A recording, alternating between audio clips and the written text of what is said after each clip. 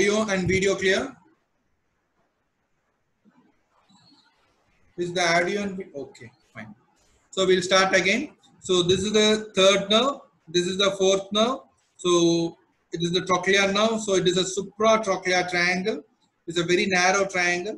Then you have the infratrochlear triangle, which is between. This is the fourth nerve. This is the ophthalmic division of the trigeminal nerve. So this infratrochlear triangle is also called as the Parkinson's triangle. Okay, this is also called as the Parkinson's triangle. So here you have the carotid and the origin of the meningohypophyseal.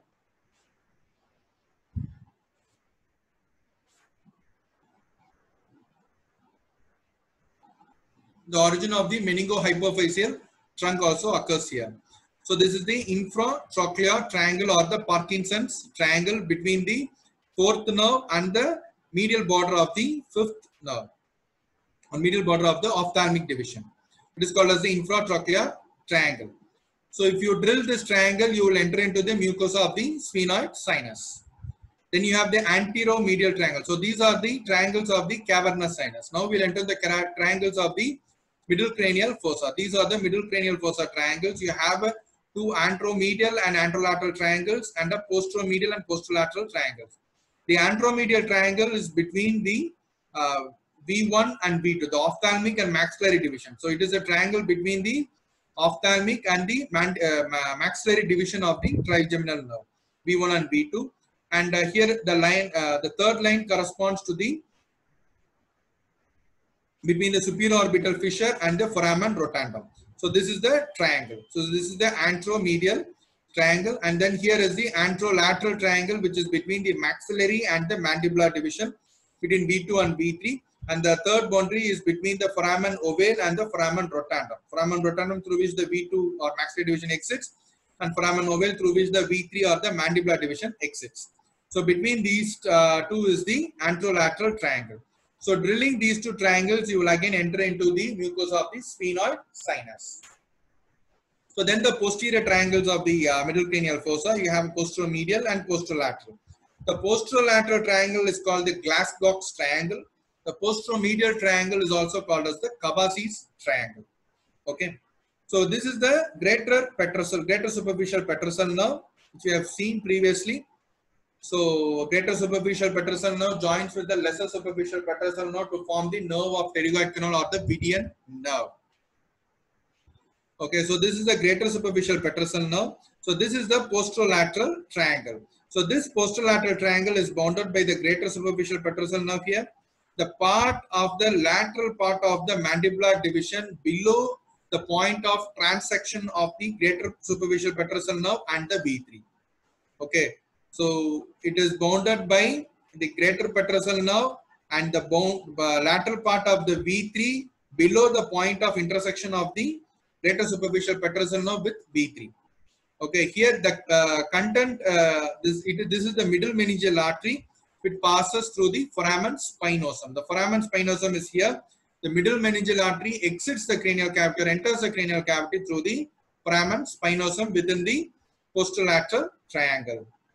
So if you drill this triangle, if you drill this Glasgow's triangle, if you drill this posterolateral triangle, you will enter into the infratemporal fossa. Okay, you will enter into the infratemporal fossa. So then this is the posteromedial triangle. Posteromedial triangle also called as the Kawashi's triangle. So the Kawashi's approach is concerned with the anatomy of this posteromedial triangle. Okay. So this is a posteromedial triangle bounded by, so this is the petrous apex, the arcuate eminence which is coming here, and this is the lateral part of the V3 above the point of transection of the greater superficial petrosal nerve, and the other end is the greater superficial petrosal nerve. So the Kawashi's triangle is bounded by the lateral part of the mandibular division above the point of transection of the greater superficial petrosal nerve, and on the other side is the greater superficial petrosal nerve. So here in this part lies the cochlea, the lateral apex, the cochlea lies in the lateral apex, whereas the petrous carotid lies in this part. The medial part of the triangle is occupied by the petrous carotid. Okay, this is the petrous carotid.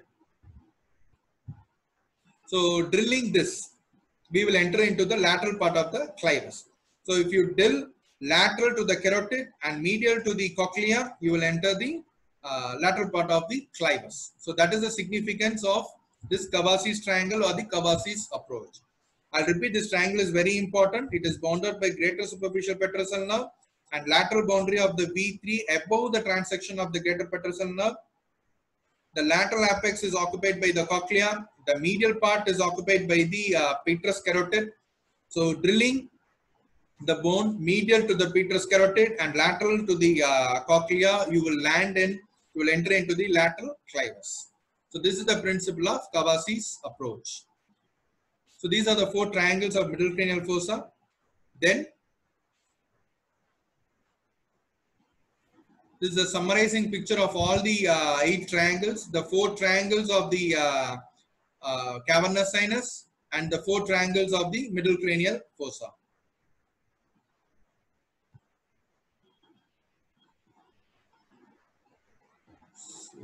So here, what I want to show here is, so what you see here, this is the infratrochlear triangle, or this is the 4th nerve, and this is the V1, and here you have the infratrochlear nerve. So the content is the cavernous carotid from where the meningohypophyseal trunk arises. So here you see the meningohypophyseal trunk. So from the meningohypophyseal trunk, you will have the dorsal meningeal artery and the tentorial artery. Tentorial artery, it is called as the artery of Barnaschi and Casinori. So these are this is the branch which supplies the meningioma, which is a frequent MCQ in many of the entrance examination. So the tentorial, the arterial supply to the meningioma comes from the tentorial artery called as the Barnaschi and Casinori, which arises from the meningohypophyseal trunk, which arises from the cavernous carotid in the infratrochlear triangle or the Parkinson's triangle. So here you see the infralateral trunk lying in front of the 6th nerve. So now the clival triangles. So this clival triangles, you have 2 triangles. One is the posterolateral and this is the posteromedial triangle. So this is the posterolateral triangle. So here, what you see, this is the 4th nerve entry, cochlear nerve entry, and here is the 6th nerve entry, the abducens nerve entry. Okay, so this is a Dorillo's canal. So this the point of one point is the entry of the 6th nerve. The other point is the entry of the 4th nerve. Then the 3rd point is the point where the first vein joins the superior petrosal sinus, just lateral to the 5th nerve. So this is the 5th nerve, the dorsal root of the 5th nerve. So just lateral to the 5th nerve, the dorsal root of the 5th nerve, the first vein which joins the superior petrosal sinus. So that is the 3rd point. So the triangle connecting these 3 is called as the posterolateral triangle of the clivus. So exactly at the middle of the triangle, the trigeminal nerve, the dorsal root of the trigeminal nerve enters. Okay, so this is called as the posterolateral clival triangle. And then you have the posteromedial clival triangle. So here again, these 2 points are the same here, whereas instead of this point, you have to bring this triangle here. Okay, that is why it is a posteromedial triangle. So this point is the posterior clinoid process. Okay, this is a posterior clinoid process. This is the point of entry of the 6th nerve. This is the point of entry of the 6th nerve, and this is the point of entry of the 4th nerve. So these are the triangle is formed by connecting these 3 points.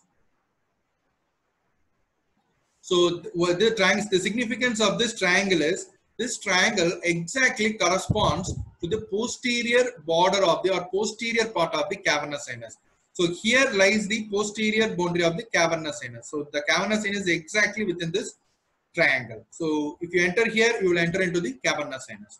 So these are the 2 triangles of the clivus, the posterolateral triangle, the posteromedial triangle. So hope this anatomy is clear. So I have made my level best to keep this anatomy simple. There are 10 triangles concerned with the skull base, the 4 triangles concerned with the cavernous sinus, 4 triangles concerned with the cavernous sinus, the 4 triangles are concerned with the middle cranial fossa, and then 2 triangles are concerned with the clivers.